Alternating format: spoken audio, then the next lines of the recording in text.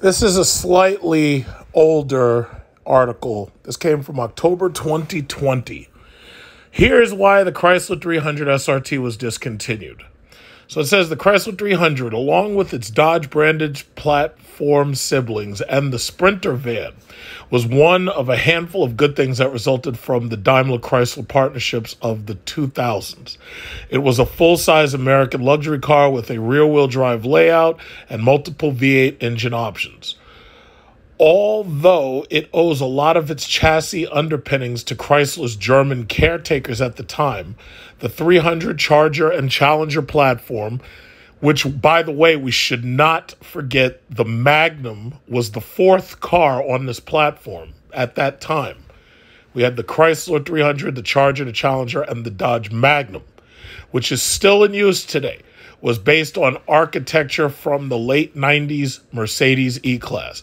But no matter, here was a rear-wheel drive luxury car with optional V8 engines that the average person could reasonably afford. Brilliant, right?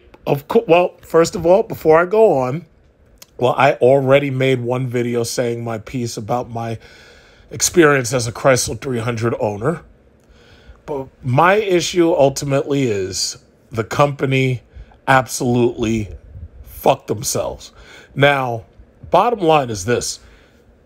The bailout era back in 2008 was when they canceled the Magnum. What's amazing about when they canceled the Magnum is that during that same time, that era was when people started to really move from cars towards SUVs. Now, I have some theories about this. I really believe what ultimately happened was that you had people and families who could no longer afford to have two or more cars. I believe what ultimately happened was couples, families, what they decided was in order for them to be economical and efficient, what they had to do was they had to end up getting one car. That one car was more than likely going to be a crossover. Now, that also includes the fact that you've also had a rise of single women. You've had a rise of single men because, there's been fewer marriages as time has gone on since that point, the bailout era. And I believe that, especially when it comes to the women, they have mostly moved towards crossovers.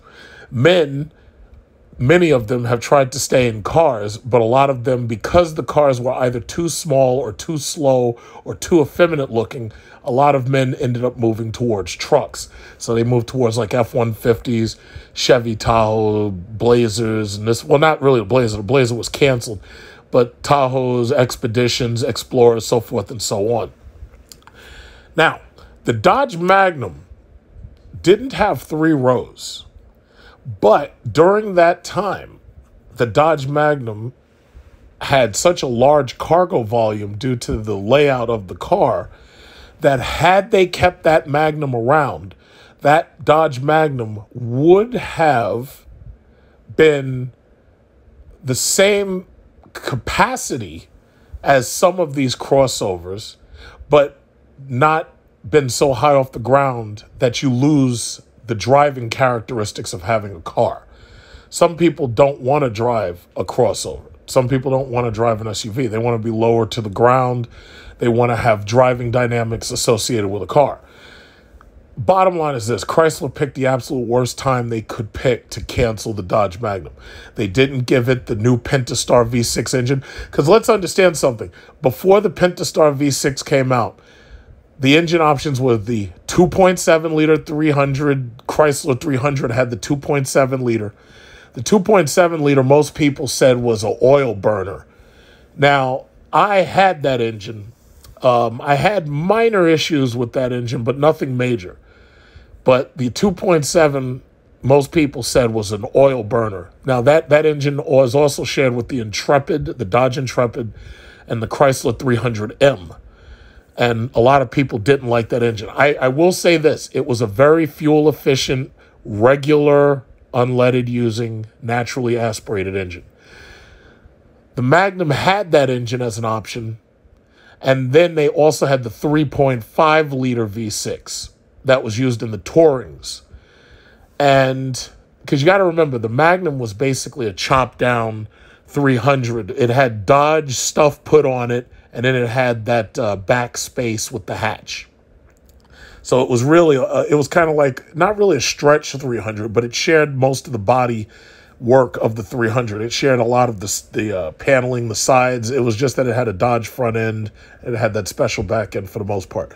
In Canada, they even sold Chrysler 300s that looked just like Magnums. And in Europe, they were selling those too. There's pictures of that. Like you can look at them. But they were basically like Chrysler 300 station wagons for the most part. So the bottom line is they had 4 fucking cars. They had 4 perfect cars. The Magnum, the 300, the Challenger, the Charger. So let's see. You know what? I'm pretty sure somebody at Chrysler he walked into the room. He was like, we've got 4 cars. We're moving into the future. We're going to introduce the Pentastar V6. We're going to introduce the new Uconnect radio, the GPS radio. We're going to have a 6.4-liter V8 instead of the 6.1. So we're going to replace the 6.1 with a V8 that can now have cylinder deactivation. And we're also going to continue the 5.7 Hemi, only we're going to give it a boost in power. And then later on down the road, we'll supercharge these engines since they're capable of doing it. So let me just think about this. How, with this perfect lineup of cars, we got 4 cars, how can I fuck things up? How can I do that? I've got a great idea. I have a perfect idea how I can fuck things up. I'm going to get rid of the Magnum for no good reason. I'm just going to get rid of it. So what I believe happened was Dodge, after getting rid of the Magnum, I believe, based on what I've seen with sales numbers over the years, I believe Dodge Journey sales started to improve. The Dodge Journey sales started to rise. Because let's understand something. What Chrysler did was they eventually released the, the 200, which I think was too small. Even though the 200 was it was an interesting car simply because it was high-tech, because it had all the tech stuff that you could get out of the 300C. It had the navigation system, Uconnect 8 Touch. It had the Pentastar V6, and it was actually a pretty fast car for its size because you had that same 300 horsepower, but it didn't have the extra weight of the Magnum, Charger, Challenger, or 300. So let's fuck things up. We'll get rid of the Magnum. Anybody who doesn't like it can just go buy a Dodge Journey. And then later on, we'll get rid of the Journey too. You stupid motherfuckers. So what they did, they got rid of the SRT badging off of the Chrysler 300 after the 2014 model year. So then what they did was they took the Chrysler 300 to sell in Dubai and Australia. So they have right-hand drive in Australia, but they have left-hand drive in Dubai, just like we have here. And they introduced the 6.4-liter V8, 8-speed. They took away SRT after 2014 because I had the 2012. And then they said, you know what? We're going to cancel this shit altogether. Ha, ha, ha, motherfuckers. You guys got screwed. Oh, but what about the Hellcat engine? We wanted a Hellcat engine. Nah, we're not going to give you that because you're fucking stupid. So we're not going to give it to you. Ha, ha, ha, ha, ha. So we canceled the Magnum. The 200 was too small, so we ended up canceling that. Oh, what about the Dodge Dart SRT? You going to give us the SRT Dart? No, you stupid motherfuckers. We're not giving you no Dodge SRT Dart. What are you, dumb? We're not giving you a cool small car that goes fast. Ha, ha, ha. Ha, ha, ha. So the Dodge Dart SRT was canceled. The 200 was canceled because it was too small. The Magnum is gone. Never got the upgrades. Never got anything like what you see in the 2011, 2012 Chryslers. Never got the Pentastar V6. Never got the 8-speed, the 8 Uconnect. Never got the 8-speed transmission.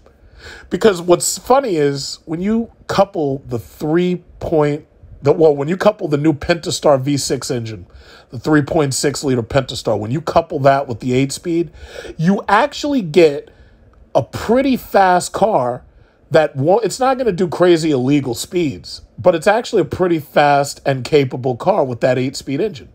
So what did they do? They started putting 9 speeds that sucked. The transmissions had problems. They had electrical issues.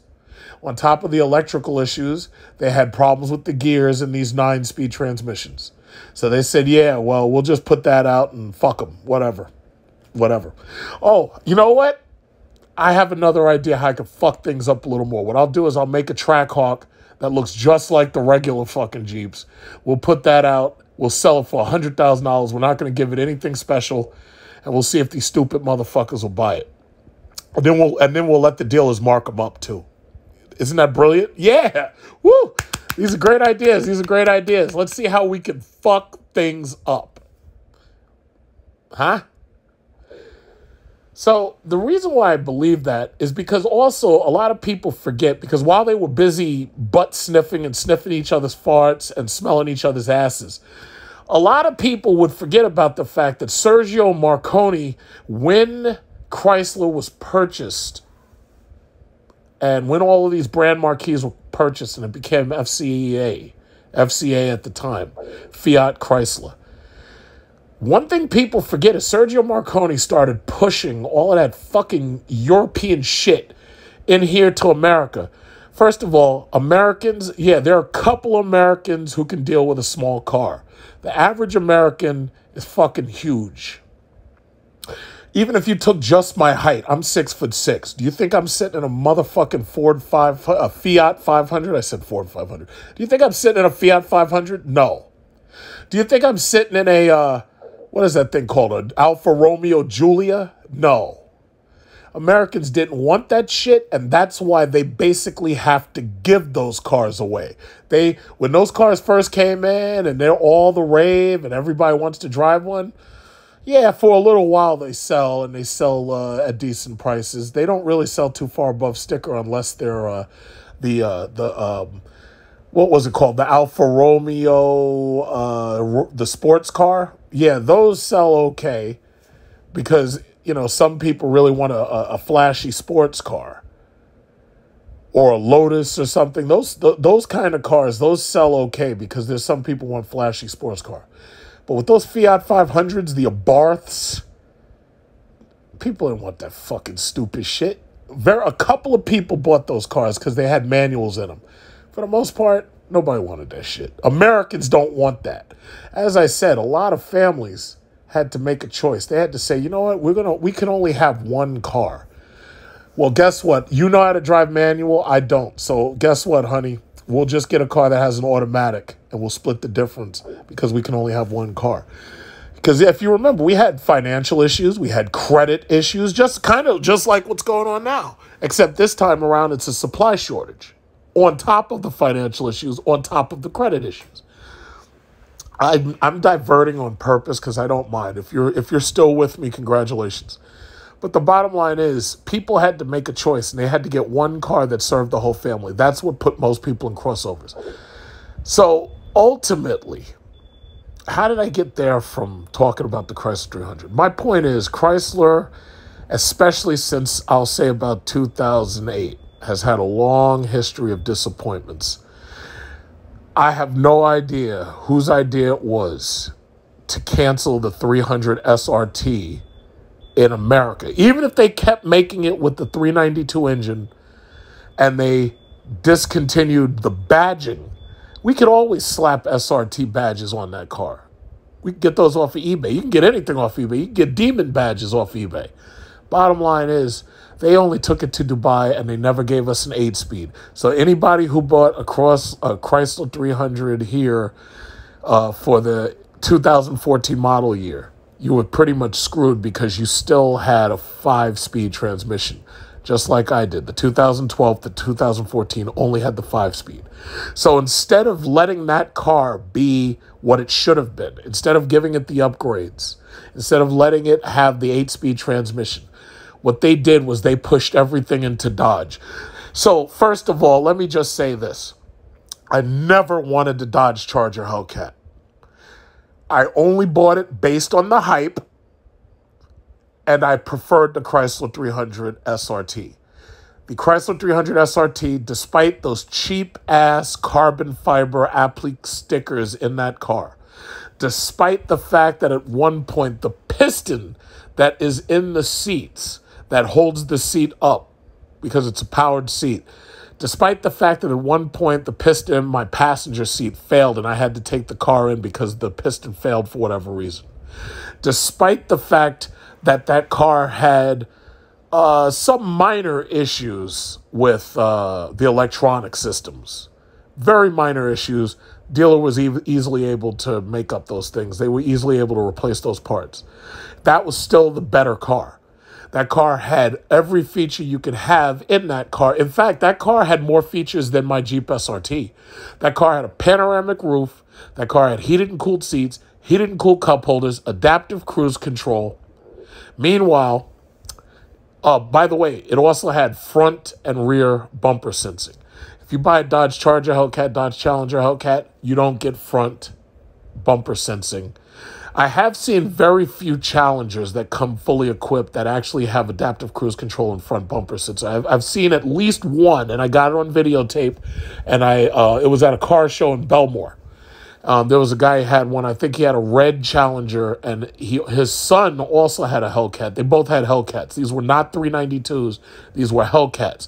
And the reason why I was so amazed, because I had never seen the Hellcat with the front adaptive cruise control and the adaptive, the front bumper sensors, because the company was acting as if, oh, well, you know, we didn't put that in the car because, you know, you might take your bumper off at the track. And I was like, nobody in their fucking right mind takes their bumper off at the track. That's a bullshit excuse.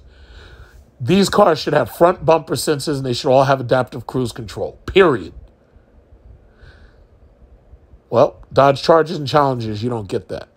The Dodge Charger and Challenger could have had heated and cooled cup holders. You don't get that either. My bottom line is the Charger and the Challenger are cheaper products, and on top of that, they just don't give you enough to really make you proud to have that car. The Chrysler 300 actually had enough stuff where you could say, man, this thing feels better than having an E-Class. And for the performance that you get, for the price that you get it, because that car was $58,000 for me. I had the black one, as you know. For the price you pay, a Mercedes E-Class would have been way more. AMG E-Class would have been $100-something thousand. I got this car for $58,000. The fastest I ever had this car was I was on the New Jersey Turnpike. I was driving 170 miles an hour. I was trying to get higher, but the wind, after a while, it's like you start slowing down. I was doing 170 miles per hour. I should have been worried, obviously, for New Jersey state troopers. I was doing 170 fucking miles an hour. There's certain parts of New Jersey Turnpike, and there's also certain parts of the I-80 when I would drive down to Pennsylvania where there's nothing but straight road. I know some of you live in states where you have straight road and you can see 4, 5, 6, 7 miles, like just straight, nothing but straight road. Let me tell you something. I was using my gas tank up on those roads. Now, that car wouldn't do 200 miles an hour like the Hellcats do. But let me tell you, I was doing, in the left lane, I was passing people who were doing like 100 miles an hour, and I was flying by them. 155, no problem. 160, no problem. 170 miles an hour, yeah, it starts getting a little skittish. It starts getting a little slow. The steering was on point. That car had a dual mode suspension, and it let you know it had a dual mode suspension at the time. All you had to do was push a button for sport. Car had a dual mode suspension. That car had everything.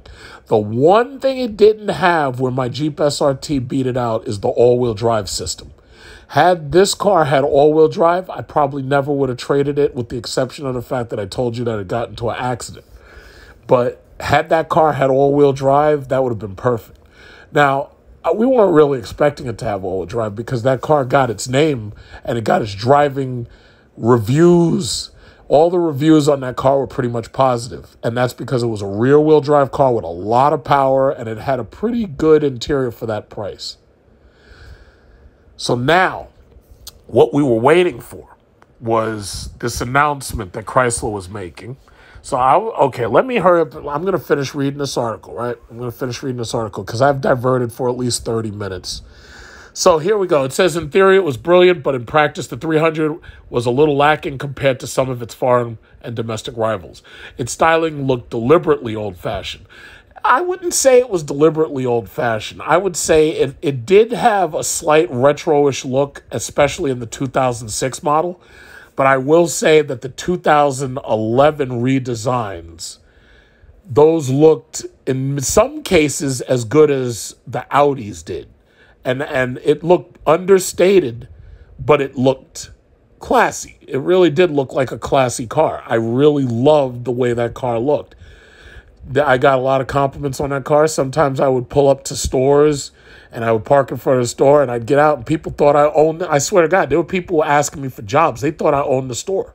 There were some people, because I wear a black suit all the time when I had that car because it was a black car. There were people who thought I was a fucking drug dealer. Like, the sad thing is, when you live here in New York, people think that when you've got enough money to have something that nice and you can wear a suit or something, they assume that you fucking deal drugs. It's a shame. And then even, what was it, Breaking Bad? What did Walter White go out and buy? He bought a Chrysler 300 for himself. Why? Because the mentality, he's an older gentleman and he wanted to look flashy and classy.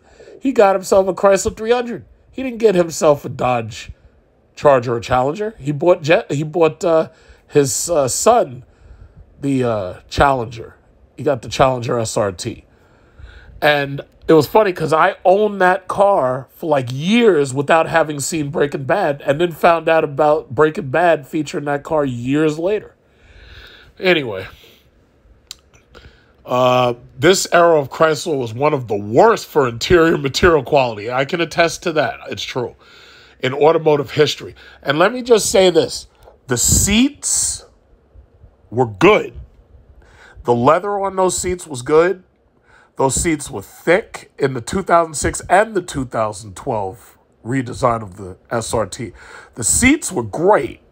The problem was like everything else. They put this carbon fiber applique, they call it. And when I finally get my fucking Jeep back, because my Jeep is still in the shop, they called me today. They told me the PCM, which was supposed to either be there today or yesterday, is not going to get there until the 15th or the 16th. So they're really fucking me over real bad. And I don't understand what this is going on. But the bottom line is that's a different story, so I'm not going to get into that. These appliques, these carbon fiber appliques, these things are fucking stickers. But here's the problem. They're made of carbon fiber with a 3M adhesive. If those are on your car, whether you have a Chrysler 300 or you have a Jeep SRT, if you have those things and they start peeling off, if your warranty doesn't cover them, the only thing that you can really do is A, spend a lot of money to try to buy them off the internet, or B, go to Home Depot, get some epoxy, Gorilla Glue epoxy, and if you mix it right and you paste that stuff on there and you clamp it down, you should be able to hold those appliques on there. But guess what? Chrysler, past a certain point, they'll only replace them like once. After that, they stop replacing them. Maybe you can get 2 replacements out of them. But those appliques are expensive stickers. Carbon fiber expensive stickers. So when I had that Chrysler 300, I never really talked about this in video, and I guess part of it is ego, because the last thing you want to do is you want to tell everybody, oh yeah, these stickers on the fucking inside of this $58,000 car kept coming off. Because naturally you'll have somebody who's got some better car or what they think is better. Oh yeah, that Chrysler reliability ain't shit, ha ha ha. Well, guess what? Now that I'm at the end of my rope with Chrysler, Jeep, and Dodge, now I'm willing to tell all. Now I'm a whistleblower. Now I'm willing to just say it. The interior of that car, for the most part, things were okay. But those applique stickers were shameful. For a car like that, a $58,000 car, to have fucking stickers, that shit was shameful. And when I get my Jeep, I'm going to talk about those appliques. But they're carbon fiber trim, and they're basically nothing but stickers. And when it gets too hot or when it gets too cold, those stickers peel right off. And they'll start to peel up all by themselves. You don't have to have anybody in the car on that side touching them. They will literally, the adhesive will start. And then my question is, well, what the fuck did you put on the back of these things? Whatever that stick-on adhesive was, that shit was garbage. Now, as far as I can remember, that was the only thing inside that car I had a problem with. That was really the only thing. Let me continue. But this is Chrysler, and no vehicle can survive a life cycle without an extravagant performance version. The year is 2005. Enter the 300 SRT8, a 425 horsepower leather-lined muscle barge aimed squarely at Cadillac STV, the STSV, and the CTSV. Now, I had a 300 2006 with the 6.1 Hemi. The 6.1 Hemi did 425 horsepower. Powerful car, sounded the part, very powerful sound, very nice muscle, powerful sound. From what I remember, the only things I had problems with in that car was in the seats, there was a airbag sensor. And if the sensor, for whatever reason, if there was any failure in the sensor, the airbag light would come on. And did I have in that car? I don't remember having to replace anything else in that car. Now, some of the materials were definitely cheap, but I did love the seats. They were heated seats, but they didn't have cooling. When my friend got his 2006 Hemi C, because he had the regular 5.7, he had an all-wheel drive. Back then, I actually looked at the Chrysler 300. I thought it was a poor man's Bentley, just like everybody else. I thought it was a poor man's Bentley. We worked at the bank together. We were selling mortgages. I told you a couple of mortgage stories. And at a certain point, my friend would drink and drive. Yeah, and I know what you're thinking. So what I would do is I'd be like, nah, let me drive. You're fucking drinking. It's like, I don't want you driving this car and getting us into an accident or some shit. And you couldn't tell them not to do it because everybody thinks they can handle their high until they fucking crash into something. So anyway, every now and then he would drink, like, he'd have like Long Island iced teas and shit. So I would drive his car. When he had that car, the first time I drove that car, first of all, I was taken aback by how comfortable the seating position was, because one of the things that helped sell that car was it had such a large driver space. The seat tracks went far back, further back than most Japanese cars allow you to go. Like, if you get in these fucking Hondas, if I get into a Honda, my knees are right in the dash. With the Chrysler products, the seats go further back and you have more space. I also like the fact that the car had features that you normally didn't see in most of those cars at that time, because you got to remember, this was 2006. He had the navigation system, something that hadn't really caught on a lot. And granted, it was a crude navigation system, but it did work. And it had a navigation DVD, and it was really cool.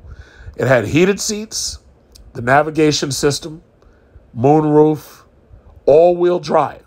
So he was able to drive that car even when it was snowing, never had to worry about spinouts or anything. And the all-wheel drive system made that car feel fast because it picked up right away. Why Chrysler never allowed there to be an all-wheel drive SRT model, it's a shame that they didn't, because had they made that car with all-wheel drive, that would have really taken off, because then people who wouldn't buy that car, who needed all-wheel drive, they would have bought that car. So a lot of them would. Even if they had saved it for the Magnum, that could have helped keep that Magnum relevant. Like, the Magnum could have been the version of the 300 that had all-wheel drive. And it had all those engine options. They just didn't do it. They wanted to keep the car rear-wheel drive. On one hand, I kind of understand that they wanted to keep it rear-wheel drive. On the other hand, I really think they should have offered an all-wheel drive version of it. And they could have done it, but they just didn't do it. So anyway, it says, and Pontiac's Australian stepchild, the GTO. It performed well against rivals, but it quickly faded into obscurity as Chrysler began the long process of shifting Dodge to its performance brand. That's where everything went wrong. What they did was they slowly pulled back SRT, because they were originally spinning SRT off to be its own brand.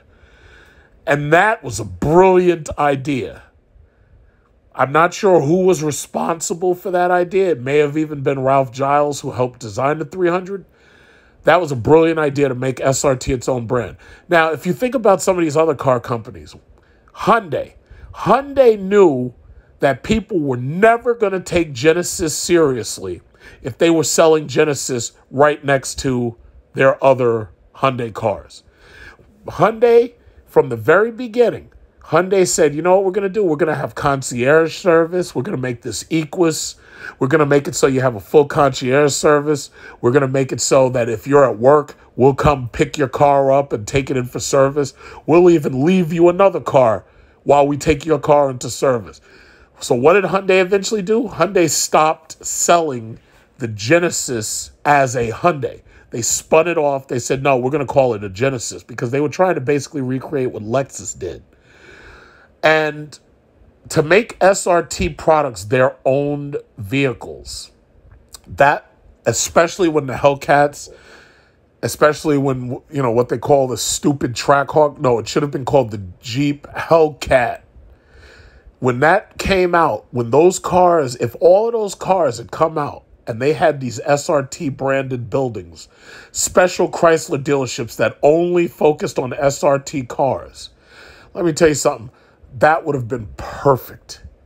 What did Chrysler do? No, Chrysler was like, no, you know what we'll do? We'll just keep servicing these $100,000 Trackhawks, these $80,000 to $90,000 to even $100,000 SRT products, these $100,000, $150,000 Demons. No, what we'll do is we'll keep servicing those right alongside these Pacifica minivans, right alongside these Dodge Journeys. They fucked up. Let's just keep it simple. They fucked up. They started taking SRT off of these cars. Let me explain something to you. The only thing these cars had going for them was that they were big, huge, and fucking fast.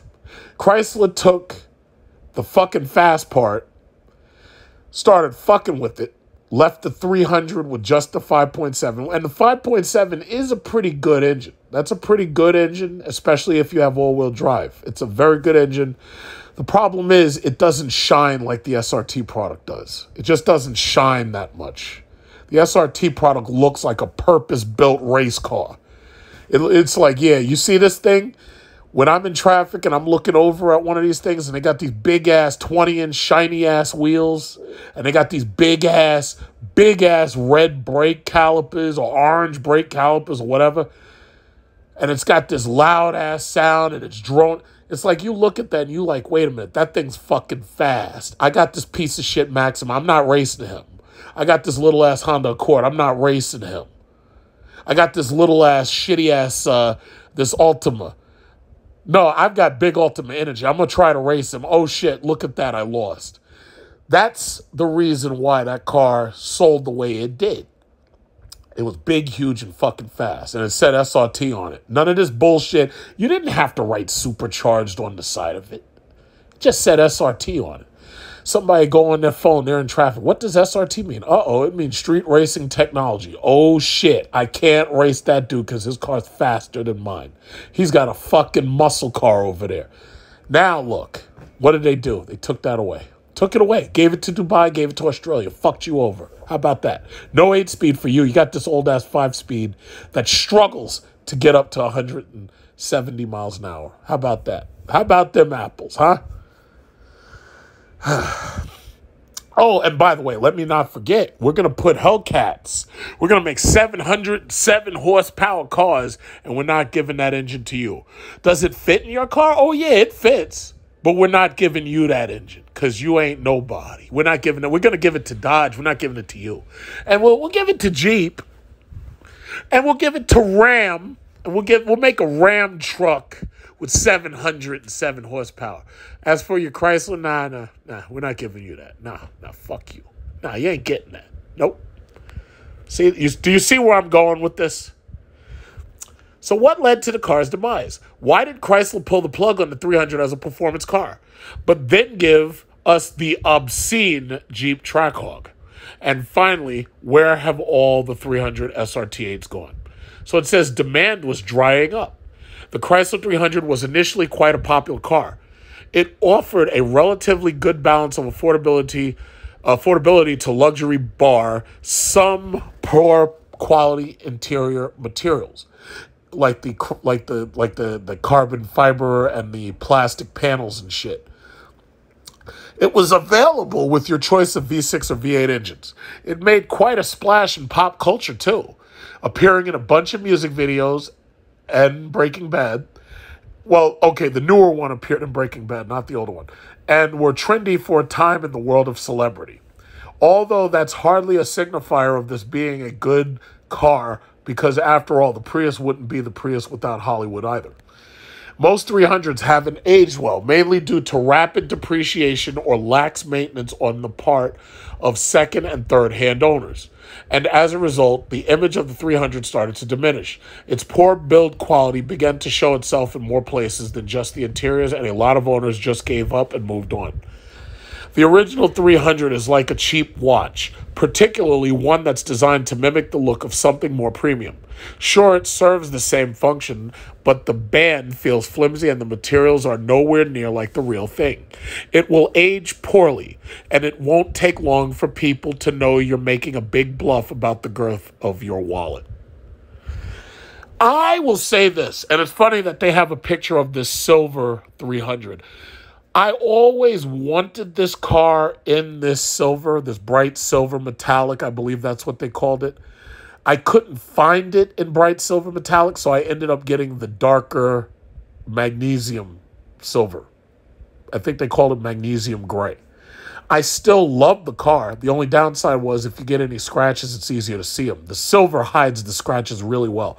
This silver with these 20-inch wheels was really the best spec that you could buy this car in, as far as I'm concerned. I always liked the way this car right here looked. I really did. I've seen, as you know, in one of my videos not long ago, I saw a woman driving one of these cars, and she had the silver spec just like this, and she kept her car. The mere fact that she still got that car after all this time means she must be taking care of it. I always liked this car. I always wanted this car, but I ended up getting the same car, but it had the dark silver metallic. So, you know. But I think it looks good. And I also think it aged well. The only downside is the interior was shit. I mean, if you had all of the possible features, the interior was bearable. But once the 2011s, once those came out and they had all the newer technology, and then the 2012 came out, 2012...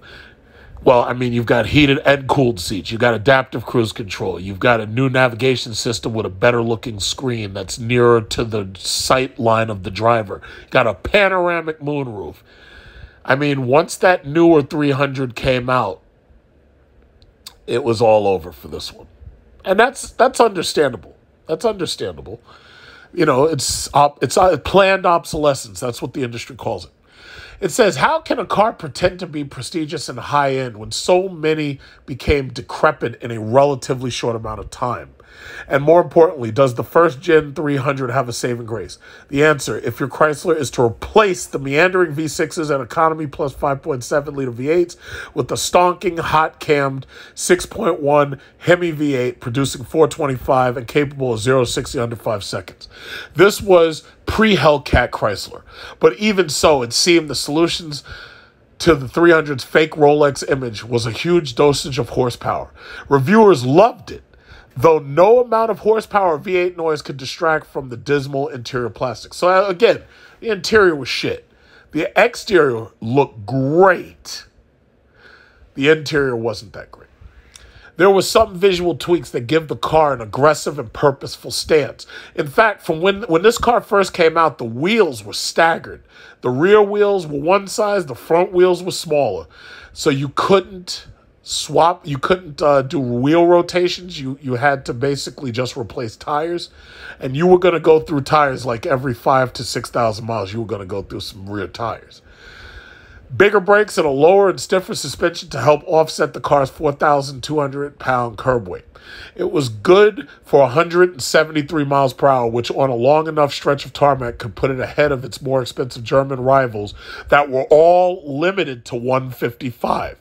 Now, what some people say is, oh, yeah, well, you can take the speed governors off. Okay, but for the most part, this car had enough power where most of those other rivals would not have been able to touch it at that time. All of this could have been yours in 2006 for $43,000. Back then, that's not an insane amount of money, but more importantly, it, along with the spicy SRT8 versions of the Charger and Challenger, let us not forget the Magnum Muscle Wagon, previewed the madness that Chrysler was about to unleash. Hellcat engines for everyone except the 300. How about that? The unveiling of the Dodge Hellcat 6.2-liter supercharged. See, this is a mistake that they keep making. They put the Dodge Hellcat 6.4-liter supercharged. Now, the engine of the Hellcats is mostly the same, except the stroke is shorter. So instead of 6.4-liter, it's Dodge Hellcat 6.2. When I tell you that most of these journalists don't do enough spell checking and checking of their facts, that's what I'm talking about.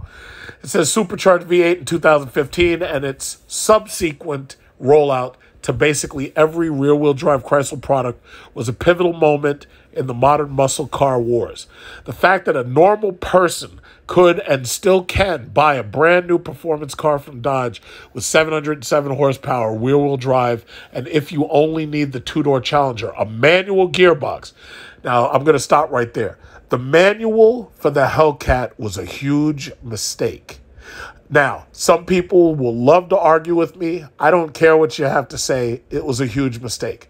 Those Dodge Challengers that were driven regularly were tearing their gears apart. The first, second, and third gear of those Hellcats was getting destroyed by the Hellcat engines. It put out way too much torque for those manuals. So what did Chrysler do? Chrysler said, you know what?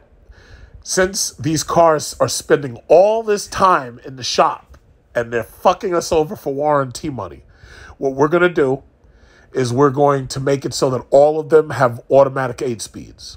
Now, there were some people upset about that. Some people bit their tongue and just took it. But the reality was, and I'm going to say it again, and I know somebody's going to have a problem with it. I don't care.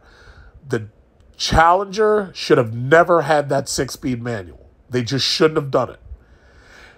Manuals are okay for these slow-ass, boring cars that are being still pumped out by Japan. Yeah, the manual is great for that, but not for something like this. These cars go through that gear set so quickly because you got to understand first, second, and third gear. Those things, by the time, if you're at the light and you're driving and there's a bunch of these Japanese cars, these little front-wheel drive pieces of shit with these CVTs and these even the traditional V6s with the regular transmissions, if you're next to them in traffic, if you're next to a Maxima and Altima, if you're next to a Volkswagen, if you're next to most of those cars, by the time those cars get to third gear, you're already at like fifth or sixth.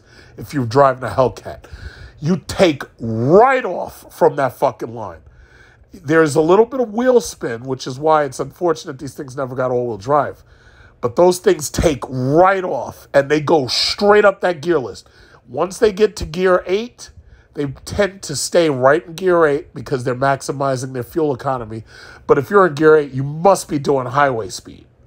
Now, if you put that car in economy, or even the Jeep SRT, if you put it in economy, what it does is it goes from first gear, it switches automatically to second gear, it stays in second gear, and then it works its way quickly up to 8th gear. The point is, those cars quickly rip through those first 3 gears. First 3 gears get ripped through, goes to 8 as quickly as possible. Those cars were stripping those Tremec 6-speed transmissions, stripping them, just stripping them. First, second, third gear, fucked up. The other problem was if it wasn't stripping those gears, if you know how to drive a manual, you know what I'm talking about. It was causing the gears to stick.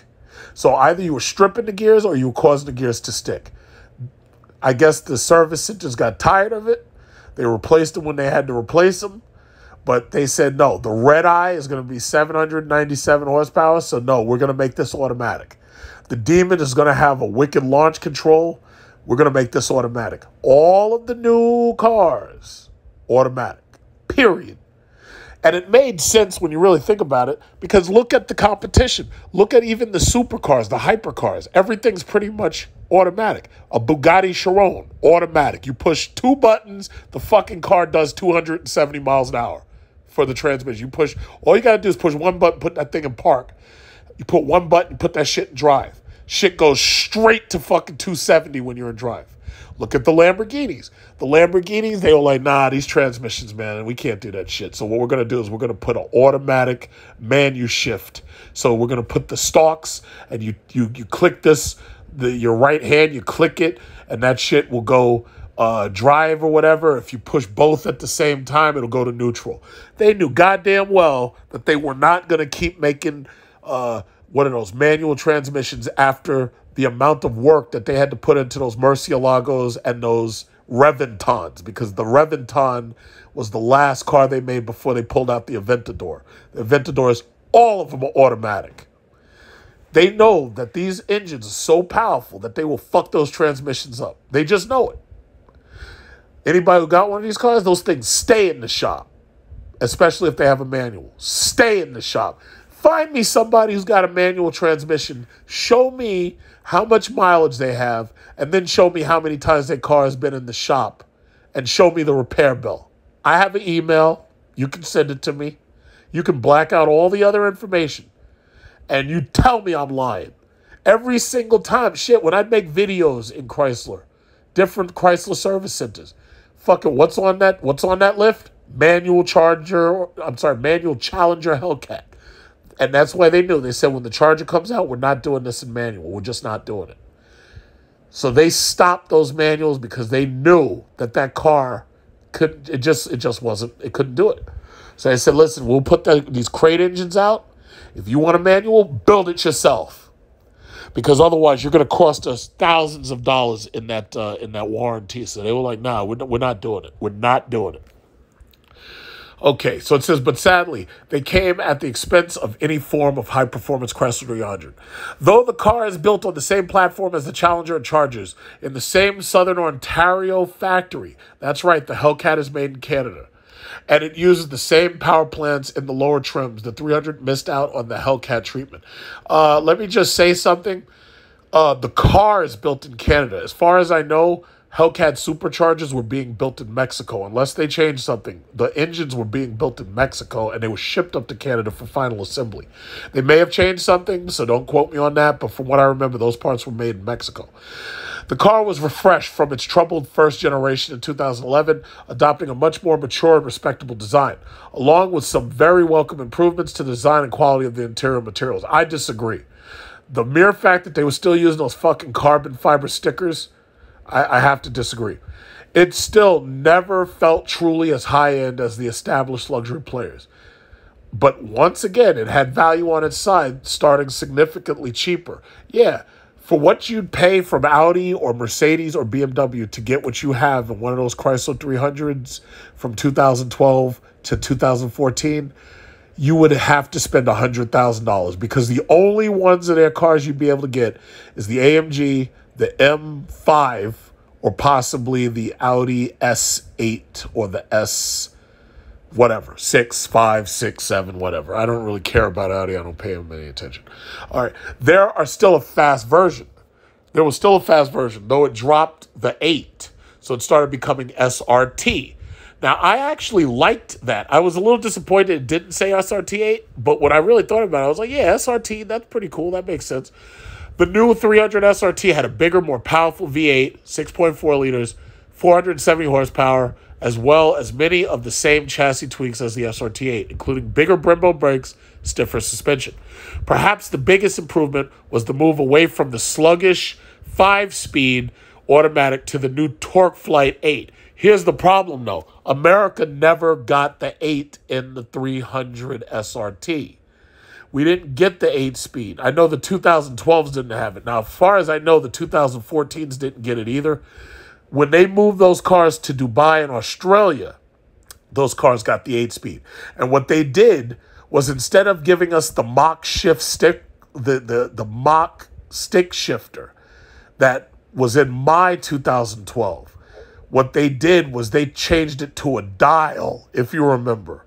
So you never got the proper treatment. Instead of just giving us the fucking parts from Dodge, instead of listen, nobody would have complained if they took that Dodge shifter and they put the Dodge Charger shifter in the 300. Nobody would have complained. What they do, they give us a fucking dial. A fucking dial. As if I'm driving a Pacifica. This massively improves shift times and efficiency.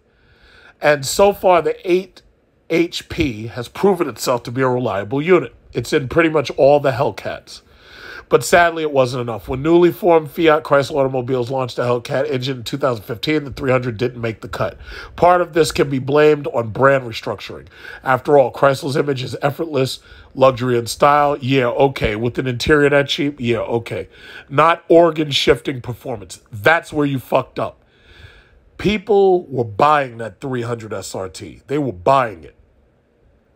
You didn't give what did they say? Give the people what they want and they'll come. You didn't do it. It would serve a customer that doesn't exist.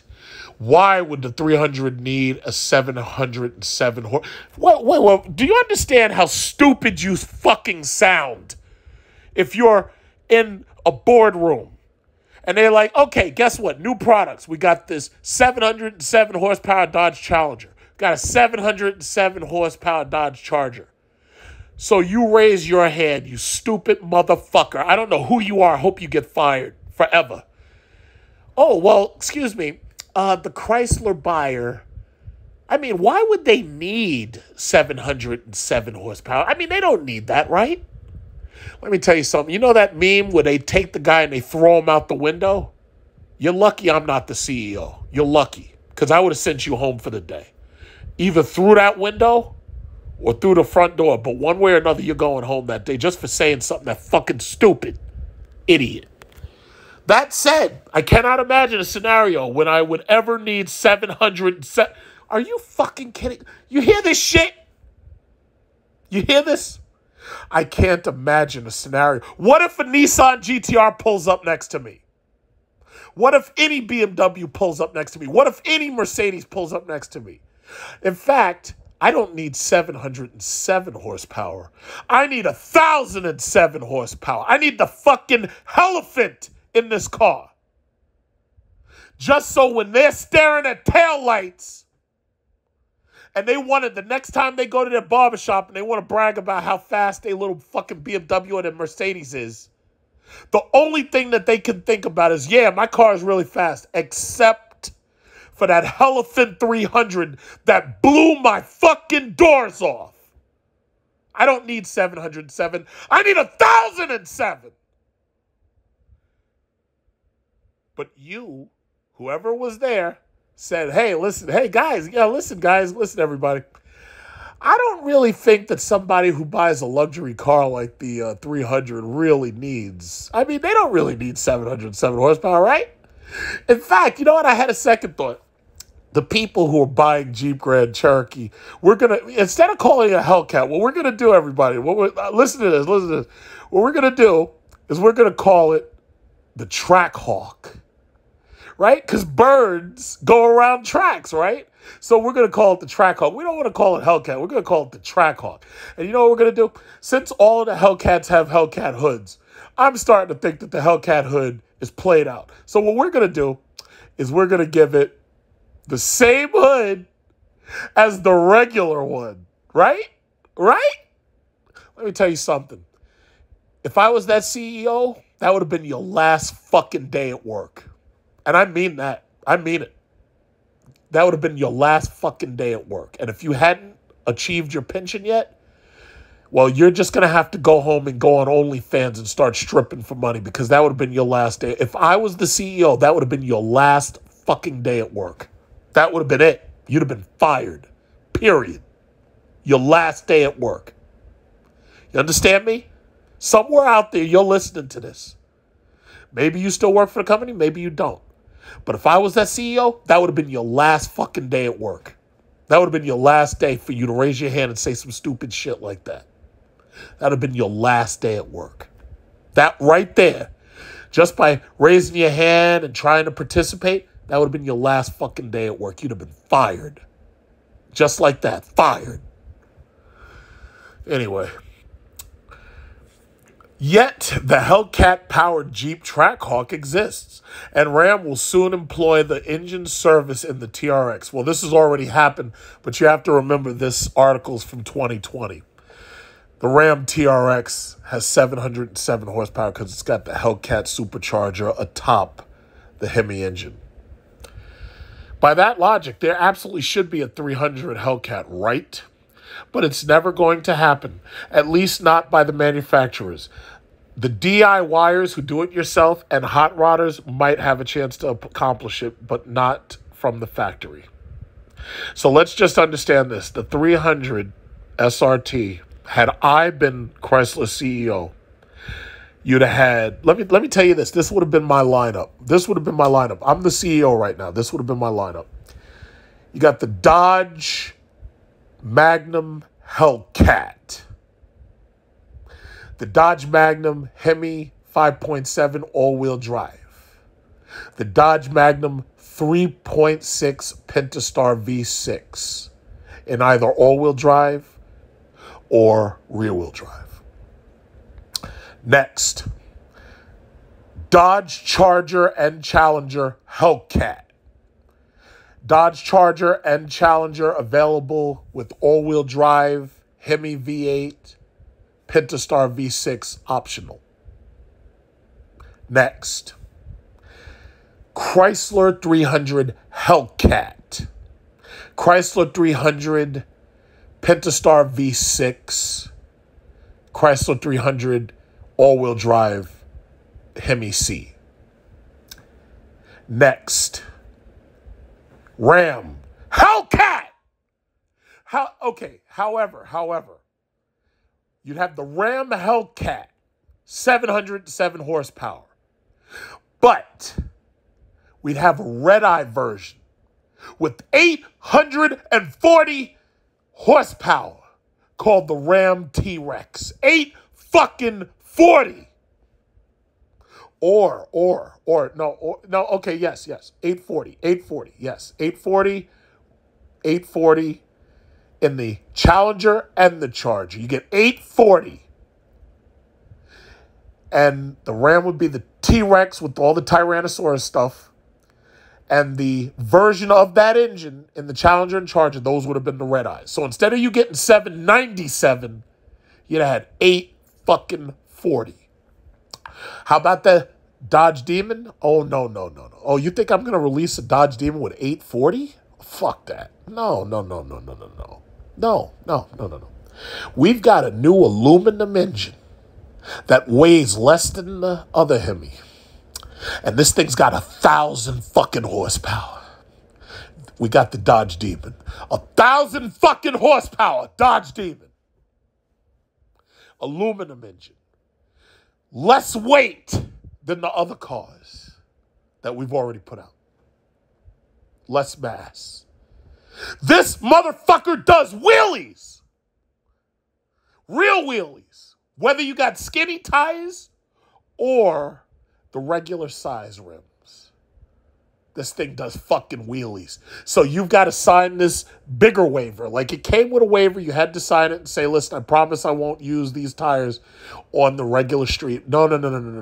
You're going to have to sign this other waiver that says that this goddamn thing, every time you put your fucking foot down, this bastard does fucking, it pops a fucking wheelie. And it does 0 to 60 in less than fucking 9 seconds. In fact, no. It does 0 to 60 in less than 8. So, while you're busy recommending me for the presidency because I've done such a good job, that's where I would have taken you. That's what I would have put out. Anyway, where are we now? Where are they now? Here we go. Where are they now? Unfortunately, SRT badge 300s are scarce nowadays, and most of them have held on to a surprising amount of their value. Hey, you want to know why they held on to their value? It's because while the Germans were busy downsizing their V8s and putting fucking hair dryers next to their V8s, twin turbo hair dryers, the 300 SRT still remains one of the largest naturally aspirated large displacement V8s on the market that's not in a truck. So these V8 engines that you got from the Germans, you see how quickly Lamborghini said, "Oh well, we're not gonna have a V12. We're gonna go down. We're gonna make the yours. It's gonna have a V8 with twin turbo hair dryers." Hey, guess what's faster than that yours? These motherfucking Hemi-powered Dodge Durango SRT Hellcat. Why? Because instead of less than 700 horsepower, we got more than 700 horsepower. Do you see how this shit works? Oh, well, we over here at Bugatti, oh yeah, well, these W16 engines with these 4 turbochargers, yeah, that's not working out too well because the repairs are so expensive. So what we're going to do is we're going to downsize that. We're probably going to go electric. We're going to downsize all that. See how this works?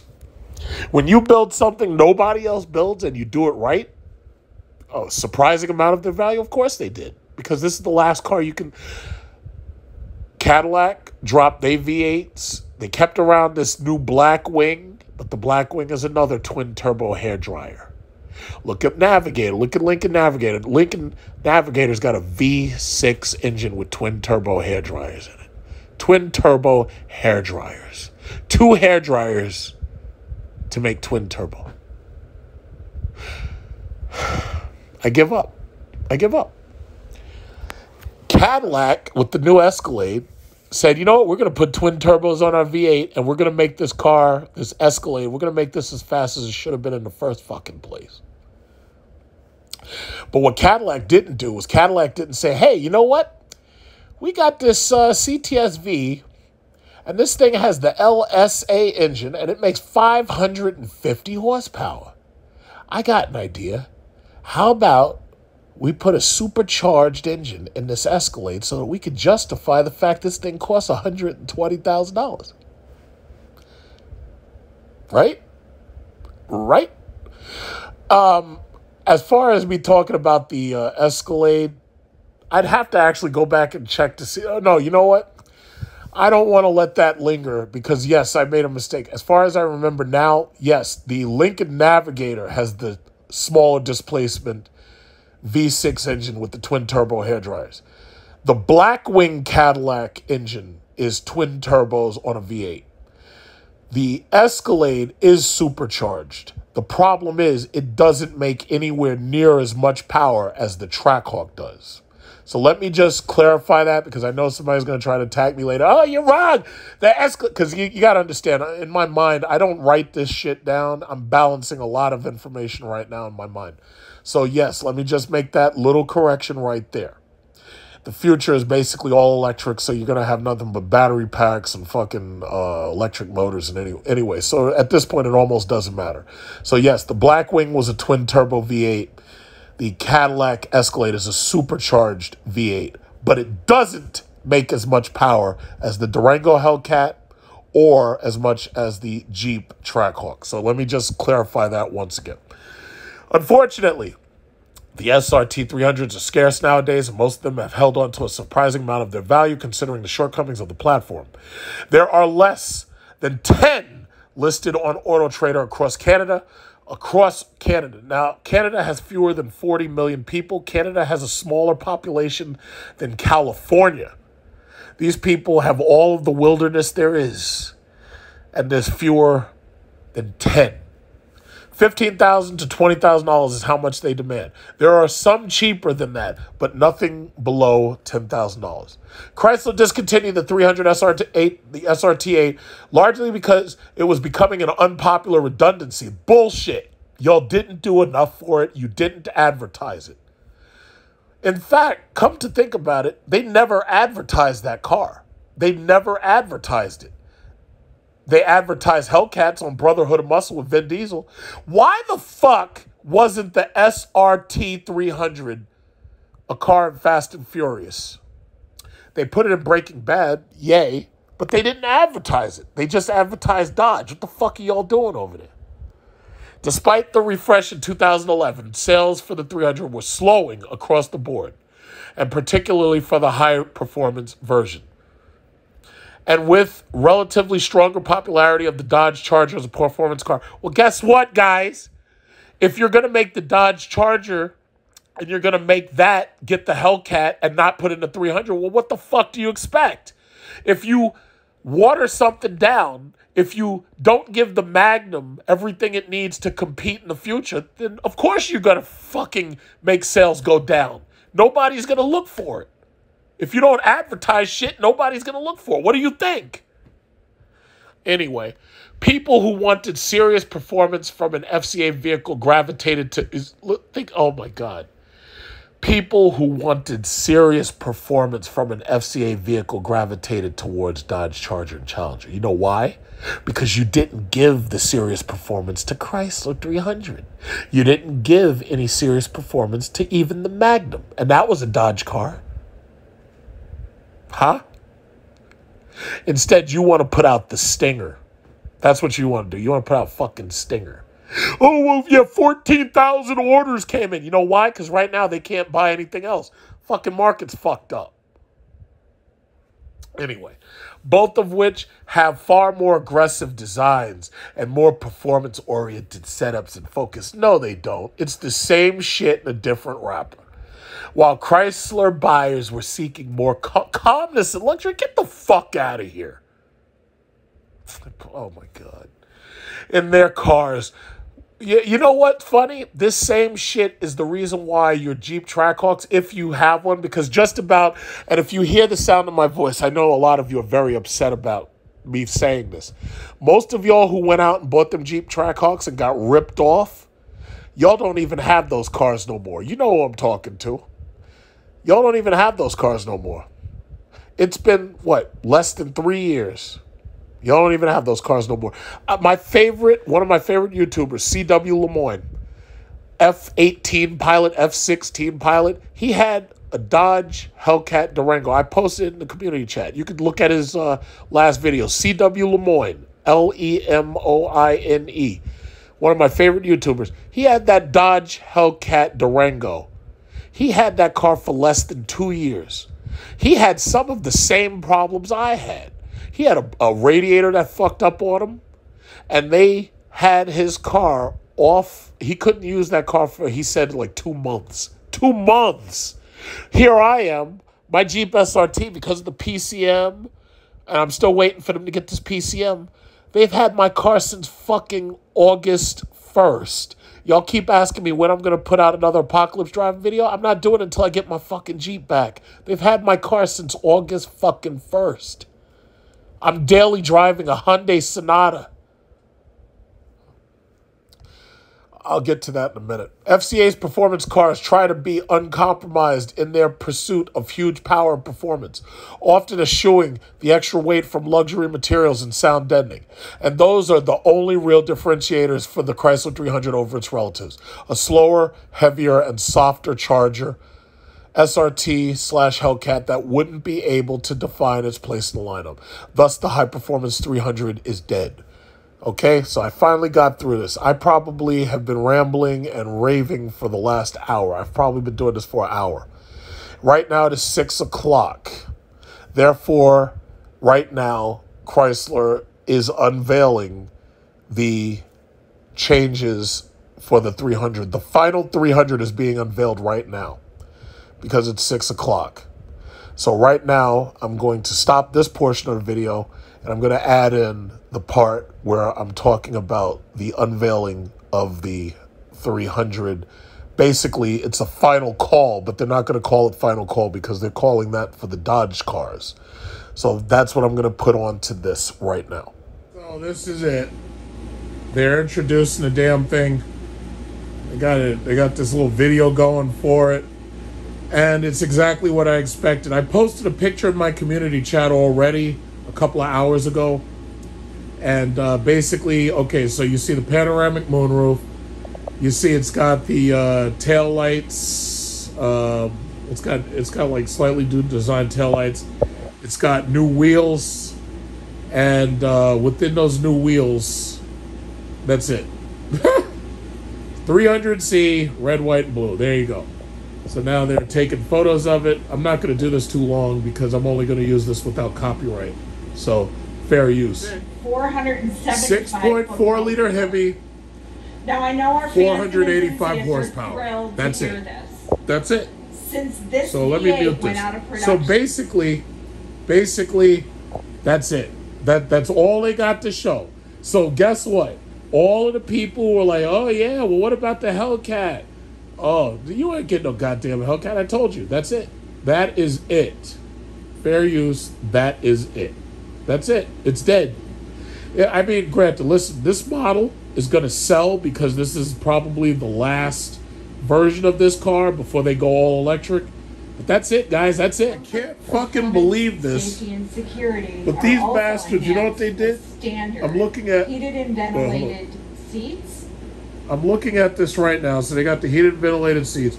But what I'm looking at is, again, all you get is that knob. The knob controls the transmission. So that's all you're getting. Transmission knob. From what I can tell, it doesn't look like you get heated and cooled cup holders from what I can tell. And I don't even think that's an option anymore. So if you look at the videos that I made you of my 300 SRT when I bought it, you can see the way this car was supposed to come. There was some people that was saying this thing was going to be $100,000. But even I knew that wasn't going to happen. I had this exact same car in black. And my car was $58,000. So they're already telling you that the price is under $58,000. When I get on the Chrysler configurator in a minute, I'm going to show you what it looks like configured. But I knew this car was... Now, here's the thing. Some people might try to do markups or something. Yeah, that's always a possibility. But I knew damn well this car wasn't going to be in the $100,000 range. And there was people saying that. And I was like, guys, you don't even understand how much this car cost in the first place. This car was less than $60,000. There's no way it's going to $100,000. It doesn't even have a Hellcat. I hate to shit on them this hard, but I mean, listen, if you've got the eyes of the entire world on you and you don't say or do something spectacular, it's like, oh man. You know, it's really sad because as much as I love this fucking car, you got to remember, I had 3 of these cars. I had the 2.7 2006. I had the SRT8 2006. And then I had the 2012 SRT. And then they pull this bullshit. And this is it. Now, if they had come out there and they say, yeah, well, we got this now they're calling it the limited edition 300C. So as you can see, they completely dropped SRT off, as I already understood that they had, and that they were going to continue to do. And then there's no Hellcat. So you already know how people are going to respond to this. There are some people out there who will buy this car because it's a limited edition model, but for the most part, it's really I mean, listen, for people who normally would go out there and buy a Scat Pack, it's okay because this is higher end. As you can see, this has the adaptive cruise control and it has the front bumper sensors. So if you bought this, you would actually be paying about $6,000 or $7,000 more. Well, then again, the Dodge Charger and Challengers is so hard to get into stock that chances are if you actually bought this, you might actually pay less than you'd pay if you bought a fully loaded Scat Pack. And the Scat Packs are shit because they don't even give you the fucking SRT steering wheel. I'm going to show you a couple of pictures of my car just to help you, remind you. No, in fact, I'm going to put one of my old videos on here just to remind you of what I had, because a lot of people forgot what this car was all about when it came out. So the bottom line is, let's just take a look right here. Explorer, Reserve. I don't know if you can build it, but let's just look at the Explorer. I don't think they've made it so you can actually, they say you have to have a reservation, and they're saying reserve the 300C. So I'm guessing that they're going to fully equip these things. You've got these three options: bright white exterior, gloss black, and you get red. So you got white, black, red, which is odd because the emblem that they have is red, white, and blue. So you'd think that they'd even have a blue one. They never put a blue one out. But anyway, featured highlights: 6.4 liter Hemi, red 4-piston Brembo brakes, tricolor 300C badge, 20 by 9 forged wheels, black Laguna seats. I had all of that except for the badge. I had all of that except for the badge. I didn't have red brakes. My brakes, if I'm not mistaken, were either silver. They were silver, from what I remember. And this is it. This is it. $55,000. Call now. Really? Really? That's it? So you got everybody's appetites wet, and this is what you did. Let's go back to the explore part. Let's go back to where it says explore. You could go on there and do this yourself. But let's go back to the beginning. Let's go back to the explore part. Performance, design. Oh my God, this is sad. It's like watching, I feel more sad watching this car die than watching some people I know die. Like, it's a shame of what this could have been and what it's never going to be. So here's a couple of photos from the inside. What is this? Design. The wheels. These wheels look boring. I liked the first generation 300 SRT8 wheels better. Jesus Christ. Well, as I told you guys, I'm done. I already said it. I'm done. I knew they weren't going to do anything spectacular, and I'm done. I'm moved on. I'm done. I am done. I'm absolutely done. I knew people kept on asking me, oh, if they make a Hellcat, would you buy it? I was like, fuck no. I'm moving on to Cadillac. I'm getting me a Cadillac Lyric. I'm done. I already had this. The only thing that this car has that I didn't have was the 8-speed. I already had this. I'm done. I am done. I'm done. That's all. So let's see. It says, okay, so I guess that's pretty much it. I was looking for a photo of that stupid knob shifter inside, but I don't think they put a photo of it because they quickly changed the, what is it called? They changed the layout of the website, the web page. So they took away, they only have the reserve button, but they took away the explore button. But that's it. So basically everything that I liked about having my car, all they've done is they took the 300 SRT and they basically made it a 300C. And that's all they did. So if you bought this car, you could snatch these stupid badges off if you really wanted to, and you could put the SRTA badges on, the SRT badges on yourself. Now, there are some of you who are going to, try to do what some of these YouTubers have done, and you're going to try to squeeze a Hellcat into one of these things. Let me tell you something. There's a reason why you don't see them racing those cars. It's because that entire the entire drivetrain will tear itself apart. The Hellcats not only have the Hellcat engine, but they also have the 8-speed transmission. But on top of that, they also have special drive shafts. They have half shafts that are more powerful and able to take more force. So unless you buy a Charger Hellcat and take all of the parts out of that and put it into one of these 300s, you can't build a worthwhile version of it. And then you're going to have heating problems.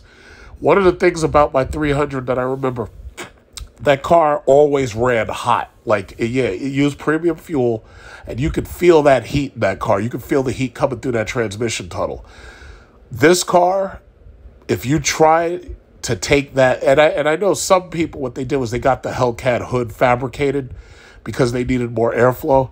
Let me tell you something. By the time you deal with this shit, trying to do that retrofit, you're going to have spent $100,000. It's not worth it. It's just not worth it. So as far, now to be positive, if you were a person who wanted a 300 and you wanted the best version of the rear-wheel drive 300 you could get, this is the car for you. However, if you wanted a 300 and you're the type of person who obeys speed limits, the best version you can get is a fully loaded Hemi C version all-wheel drive instead of rear-wheel drive. And it depends where you live, because some people live in dry climates. I live in New York, and as you know, the climate up here is not conducive to rear-wheel drive cars that much between the months of like November and freaking April. It's like you have to be ready for flash flooding, and you also have to be ready for flash snow. So, you know, depending upon where you live, I mean, some people are going to buy this car, they'll be happy with it. They're charging you $55,000. My car had more features in looks and was 58. I had better wheels than this car had. I'm gonna show you. That's how I'm gonna end this video. I'm gonna show you the video that I made, a repost of when I first got my 2012. But let me tell you something, and I might as well make this video about the differences between my car and the old SRT8. So if you've got, let me tell you something, if you've got a new SRT8, you've probably been looking at the, I mean, if you have an old SRT8, you've probably been looking at the new ones and wondering, you know, whether or not you should trade up. But let me tell you something. This car right here had far better seats than the new 392s. Now, you take a look at the headroom when these seats are sitting straight up. You take a look at this headroom. These seats, you sit in the seat. Like, you see these bolsters? The bolsters in this car were so deep that when you sit in these seats, you really, really sit in these seats. And notice the distance between the seat and the floor. Because one thing I've noticed about my car, and I believe it's due to this roof line, the new roof line is so much lower that when you're sitting, even when you have this seat at the highest position, right now it's almost at the exact highest position it can be. When you're sitting in this car, you can sit very upright if you're a tall guy. But in the new 392s, because the roof line is so much, the rake of the roof line is so much more dramatic, and they did that so that it gets better wind resistance. It has a lower drag coefficient. But the roof line of the new cars makes it look longer, and it makes it harder to sit straight upright. It makes it a little harder to sit upright. Now, some people have been telling me, they're like, yeah, my car looks great, but they think my car is smaller. They think my 392 is smaller than this car. But they're roughly the same size, and I think that the new ones are slightly wider, and I think they're also slightly longer. But everybody who's seen me in that car, they think that this new car looks smaller than this other car, and I keep trying to tell them it's because of the roof. But yeah, it's basically, let me tell you something. If I could take these fucking seats out of this car and drop it in this new 392, believe me, I'd have done it already. Now, I don't even know if they'd fit in this new car, and the other downside is that these old seats don't have the ventilation function in the lower back. But let me tell you something. This car has the best seats I've used, with the exception of my old S550. The S550 has the absolute best seats on earth. I've driven every other car, the Porsche Panamera. I've driven a couple of Bentleys and this, that, and other. That fucking S550 had the absolute best seats ever. Best seats ever. But this car right here is number 2. When it comes to having sports seats, I can't think of a car that has better sports seats than this. And another thing, with the new car, I'm a little disappointed that it says SRT, but it doesn't say the 8 in the new car. These seats, Chrysler really thought of everything when they made this car. When they made this car right here, they thought of everything. Everything that they could possibly do for 2004, 2005, that time frame. Back then, this car had everything. The Lincoln MKS doesn't have the tilt-down automatic mirrors. And most cars, like for instance, that Lincoln MKS that my uncle got, his does not have the fold-down seats right here. My new car has them. This old car has them. And it's really funny that it's amazing how much stuff this car actually had. You know? But right now, it's being sold. Right now, it's got a stock number. I think that says, I think it says U1519006 Chrysler 300 330132 must be the last couple of digits of the VIN number. But this freaking car right here, I don't know who's gonna buy this car, but you know, I had fucked up and put these brand new tires on. I wish I could keep these tires, but I put brand new Eagle GTs on this car, so whoever ends up buying this car has brand new tires, brand new brakes, and they got the supercharger in it. So, you know, and they have this really cool grill. A lot of people who've seen my videos ask me, you know, where they can get a grill like this, because this is a really good look for this car. So probably, I think whoever buys it will probably just repaint it. Look at the front of that fucking thing. Look at that thing. That thing's beautiful. That thing's beautiful. Look at the front of that. But they'll probably have to repaint it because, you know, I had replaced the bumper and I was thinking about painting this car a different color. But then I decided against it. I was like, you know what, there's no point in putting a lot of money into an older car when it was a 2006. Had it been like a 2010, I might have considered it. But I was going to repaint the bumper, and I was going to put in some more aggressive shocks or whatever. And I said, fuck it, I'll just get a new car and put the Hemi 440 stroker in it, you know. But whoever buys this car, God bless them. In fact, what I should do is leave a note inside and tell them that how much money this car made me right here on YouTube from videos. But I'm just saying, man, Chrysler fucking broke the mold when they made this car. And the only thing that bothers me about my new 392 is the goddamn roof line, where it's like you just don't have as much headspace. And that's the only thing. Other than that, this car was fantastic. Absolutely fantastic. And I like the way the old wheels look. The old rims had so many more spokes that they actually look bigger. Because some people have asked me, are the rims on my new car smaller? And I keep telling them, no, they're 20s. They're both 20s no matter which SRT you get. But for some reason, some people think they look smaller. And I think it has to do with, you know, the number of spokes. And it's like a optical illusion or something. But this was a fucking awesome car right here. You know what? Yeah, that's what it was. But the technology got old and it was just time to upgrade.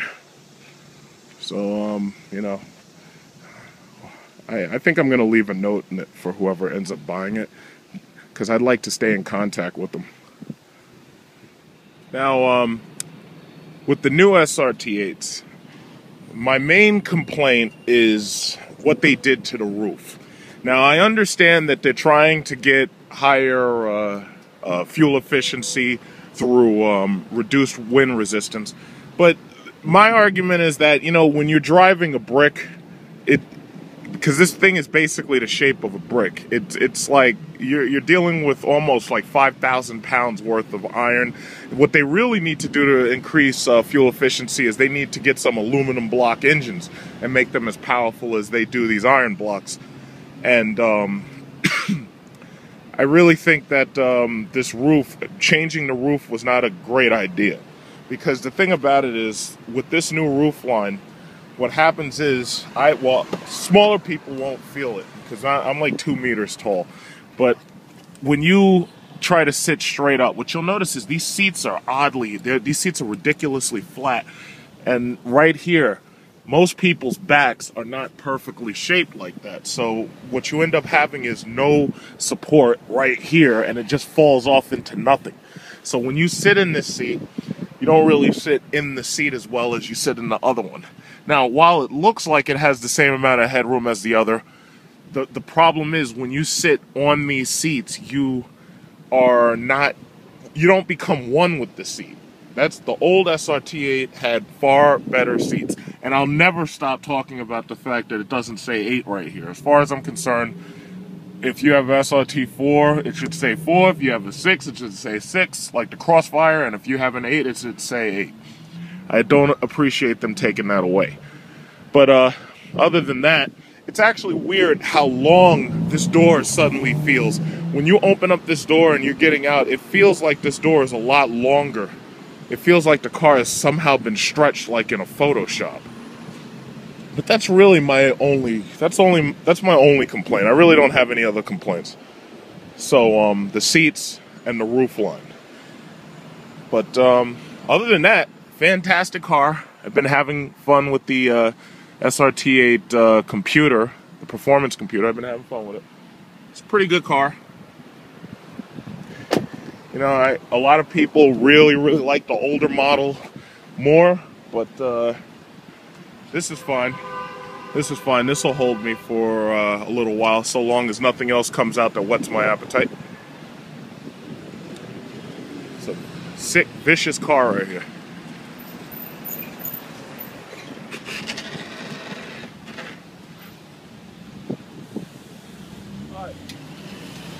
And my boys got the Jeep SRT8. We're just here at BJ's doing a little bit of shopping. Yeah, so should have just had him park right behind me. But yeah, that's how we do it, man. It's SRT8 everything. That's how it is. SRT8.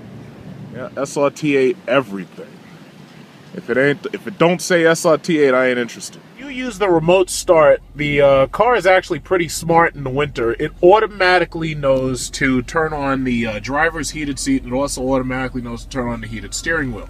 In addition to that, I also noticed that the car senses whether or not it needs to turn on the front windshield warmer or the rear windshield defogger or deicer. So that's actually pretty good. I'm glad it knows things like that. And there are settings inside where you can tell it to do things like to turn certain parts on, like you can say rain sensing wipers on automatically, and there's a very deep customization system here. So if you don't want it turning on your heated or ventilated seat, you don't have to have it do so. But all in all, Uconnect Touch is probably the best touchscreen system on the entire market. And it works equally the same in the Jeep SRT. The one major concern when you're buying a performance rear-wheel drive car is how does it handle when you have inclement weather conditions, when you have snow? Well, basically, I never had a problem with the SRT 6.1 liter 300 that I had. And this 6.4 really doesn't give me a problem either. But the main thing that you basically have to do is you have to be diligent in keeping the revs down. Because the problem with this car, even on dry pavement, is that this thing has so much torque that just, you know, stepping on the pedal a little too hard is enough to break the wheels in the back loose. And you don't want to be slipping and sliding all over the ice or the snow. So basically, you just have to keep this car under 30 miles an hour. Now, the Jeep doesn't have that problem, obviously, because it's, you know, all-wheel drive. But the problem with the Jeep is that it comes on Pirelli tires, and those Pirellis are really not that great in snow and ice. Now, one thing I really like about this car is, like, you know, as you get closer to another car, you have front detection, and it also, like, it tells you how close you are to the next vehicle. So front and rear ultrasound is really great. And also, if you're driving too fast, it'll warn you if it feels that you're driving too fast. Especially if you bypass the speed limit, which they show you the speed limit right here on the Uconnect, and it knows exactly what the speed limit is for whatever zone. But when you're driving in bad weather, the easiest thing to do is simply to drive in, you know, you're basically driving in first gear and you're driving below 30 miles per hour. You know, even at 50, the car is stable. The thing about it is I don't like putting the electronic slip protection to the test. I'd rather err on the side of caution. You know, so this is the rear view camera and whatever. So you got the rear view, you got the front view. Makes it nice and easy for getting apart, you know? Make sure you're not too close to the next guy. Make sure you're not too far away.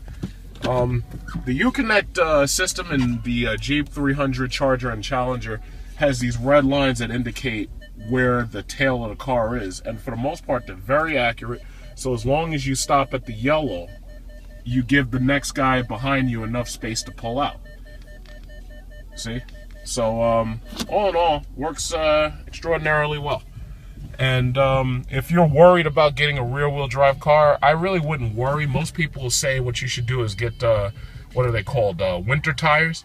You could go that route, but ultimately nothing's going to really beat all-wheel drive because of the ability to really dig through snow. It's not just the ice that you're driving on. You have the ability with all-wheel drive to dig through snow, where in a rear-wheel drive cars get stuck and you end up having to shovel behind them and whatever to get them out. So all-wheel drive cars, they give you a little bit more leeway if you have like deep snow right around the wheels, because especially with even all-season performance tires, you know, there's no perfect solution. But if you have a rear-wheel drive car like a Mustang or something, I would say winter tires like Blizzaks are a good idea.